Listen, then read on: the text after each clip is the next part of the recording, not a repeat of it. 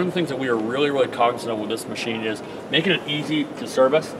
These panels just go here, a couple bolts, same as on the other side. And behind here, you'll see this is where our bolts are to hold the cab on.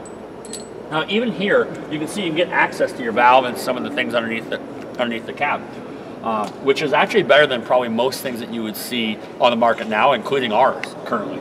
So on the side, you can actually get to some things here. All the way around the product, we keep saying these things about all-around service access. It's okay to be able to get something here. It's okay to be able to get to the battery here. But how about just getting access to anything that you have on that machine and making it easy? As we talked about before, easy to lift up the cab. I joke because if you look at my arms, they're pretty skinny and pretty scrawny. It doesn't take much to lift this cab up. We got this strut here. Just little things like, we went back and forth about what strut to put on here, because if you had it where it really helped you on the way up, it was hard to push it down and get it back to seat.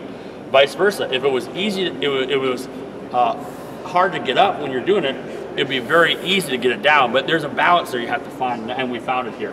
Also, things like safety are obviously critical. This big red bar here, locked in, shows we're safe to be able to get in underneath it here. So once again, you're not gonna have to do this very often as a customer, but if you look in here, there's nothing in this machine that you can't get to underneath this cab when you lift it up. That's huge. I mean, even things like, you don't see it here when you look at it on the top, but these hoses are routed through the boom to be protected here. A lot of excavators will have them down here, or up top here. They route right through the boom here, and then they go through the boom and right into here.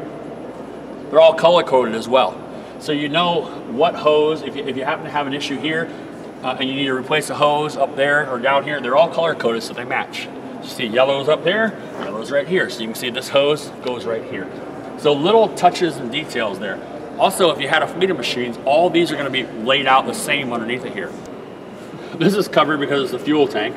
That's covered over there because it's the hydraulic tank. Everything else, you're all the way around it. So obviously serviceability is huge.